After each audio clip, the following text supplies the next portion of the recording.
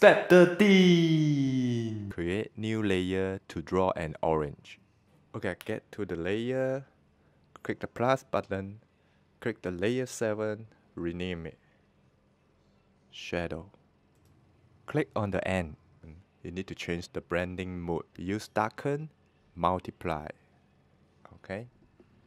And then you choose the color. Normally we use the light gray color.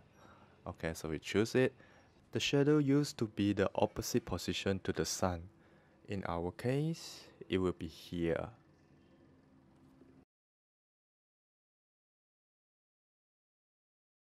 So, and then you maybe cause some cast shadow on the table.